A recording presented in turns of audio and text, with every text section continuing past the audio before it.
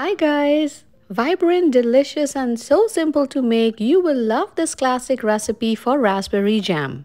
To me, this is the ultimate way to preserve these gorgeous berries and enjoy them throughout the year.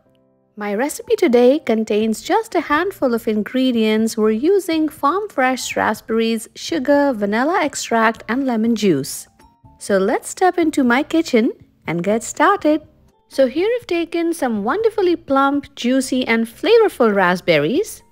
Personally, I feel that when it comes to jams, there is no other berry that delivers the flavor punch like raspberries do. The first step is to thoroughly wash and dry the berries and then add them to a saucepan.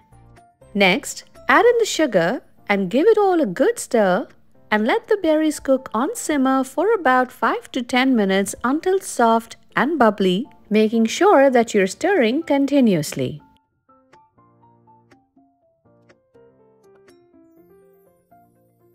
Step 2 is to add in the zest of 1 lemon for a citrusy twist.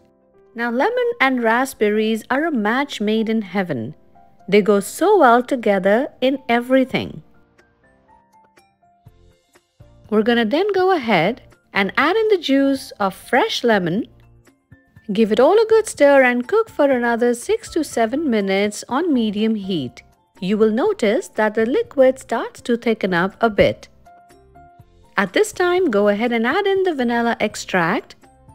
Give it one last stir.